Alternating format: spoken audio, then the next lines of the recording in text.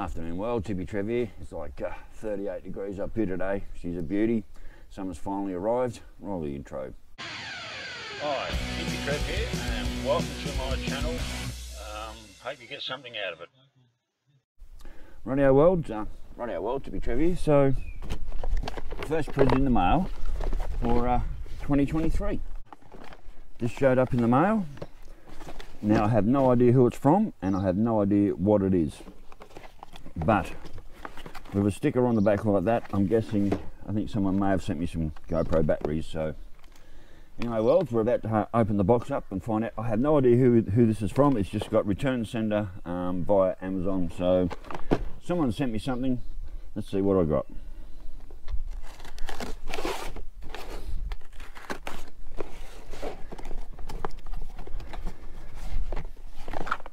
And some of you do actually know how much trouble I've been having with these bloody GoPro batteries of late. Oh my god! What the fuck? What the hell is this? Oh my god!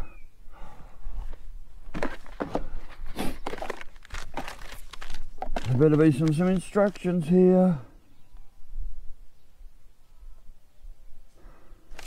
Oh my god, I can't believe it. Oh my god, I can't believe what I've just been given. Well, they're obviously not GoPro batteries. There's something better. I didn't tell them who you were. Yet again, I've been completely blown away. Wow, fucking wow. So according to this box here, and these other couple of little bits,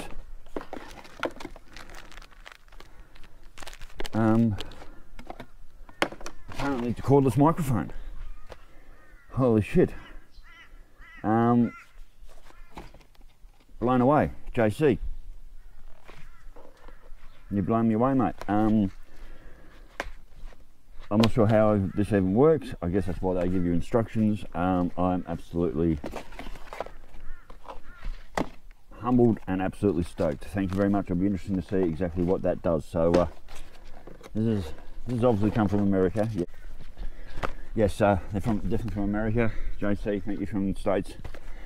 You completely blown me away. I've got to have to go and sit down and have a good read of this and work out whether I use one of these on the motorbike, because as you know I run 2 cameras on the bike. Whether I make one of them remote, wireless or not, I don't know. I'm just blown away. So for everyone else, if you want to send me stickers, send me letters, just anything at all, Hippy Trev at 21 Tartan Street, Biggin, 4621, Queensland. Pretty straightforward.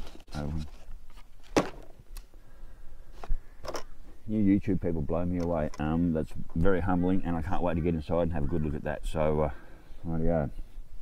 So secondly, Robert Tolley was asking more about the speedo on my bike. Yeah, I'm after another speedo on the bike. That one is completely inaccurate. I'll take you in a minute and show you. This is the original speedo that came with the bike. It does say miles an hour, but when I got it, it had a kilometres per hour sticker on it, and it had the 100k sticker turned, so the 100k was white back here. So basically I ended up pulling it off and exposing the original miles underneath. But that's also when I had the big long chrome dash on. When I got the shorter dash that I've got now, this speedo did not fit in there.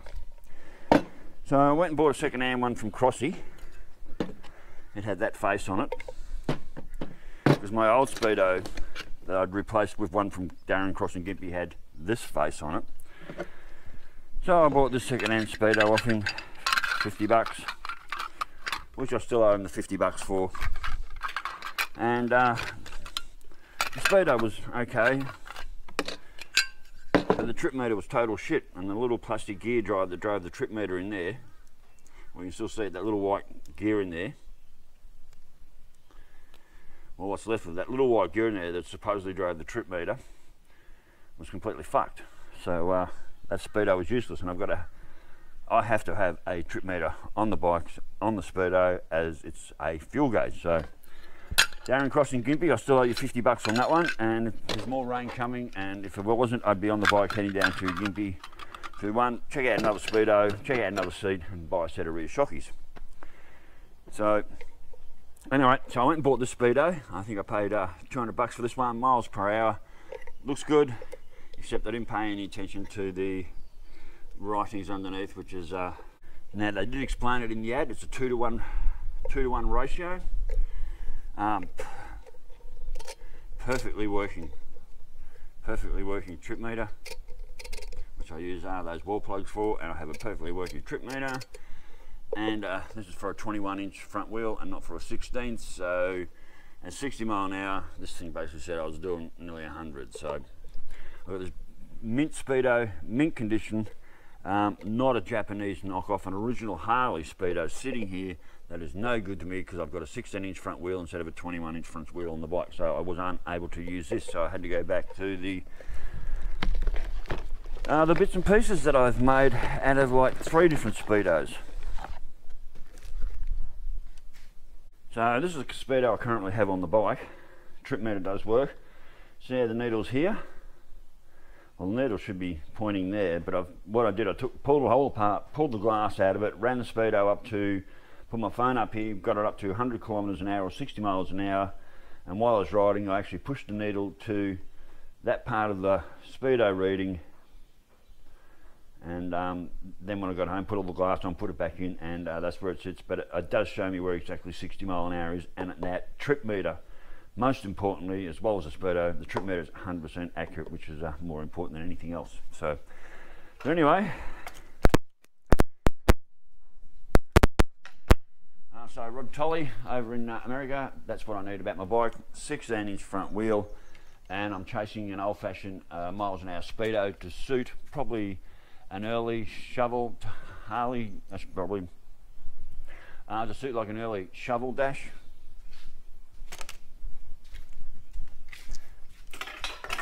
That is an early shovel dash. It's got the smaller diameter speedo mount in there, which is a 4 and 1/4. I think the next size up is 4 3/4. Well, I think this is 4 1/4 dash. I really can't work in inches anymore. So I think this is a 4 1/4 dash, and the next size up is 4 3/8 or something. But it's the dash. Rightio. And thirdly, another one I want to get back to. Now I don't know how this is going to work, and hopefully don't end up with a crackly microphone. This is normally what happens when I do this. Alright, let's see if this works. So, as some of you saw the other day too, we thought my battery was going groggy, so I've had it on charge for the last couple of days. It's gone green, put the multimeter on it, back up to my 13 volts. Bike does actually start, no worries.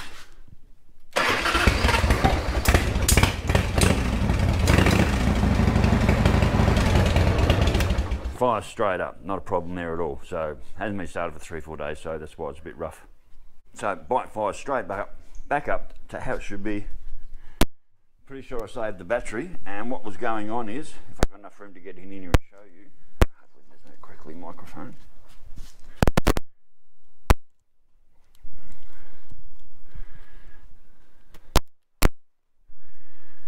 Yeah, that's that microphone's okay. Okay, so what I need to show you is, down in here is your stator plug. This is your stator plug to the regulator. And what was happening is, when it was on and plugged in,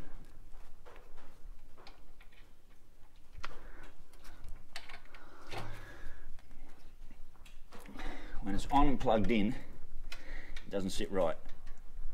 Well, that's sitting now better than it did. So what was happening is, and what's still happening is, if I move this plug around, like if I leave the plug there, it's saying 11 volts while running, and if I move the plug around, it goes up to 13.8 and 13.6 volts while running. So basically, this starter plug has always been a bit dodgy, and it's also, you can't see, but it is also full of dirt and grit in there. So, and that plug sticks out way too far. And it should. So what I'm going to try and do, I'm going to try and get a pair of these hospital pliers I've got on each of the inside contacts, try and pull them forward and try and push that plug back down into the motor where it's supposed to be instead of that far up. and see if I can get a much better connection on there, because that is just loose, and well, look at that, it just falls out. It's never been good, and it's probably the reason I cooked the first battery coming back from Victoria. So the plug sort of feels like it's right, but it's not, and it's wobbling around. So basically what I need to do is I need to get in, clean all this out, try and pull the pins from the inside of here further up the line, and try and push this rubber stopper further back down in the motor. So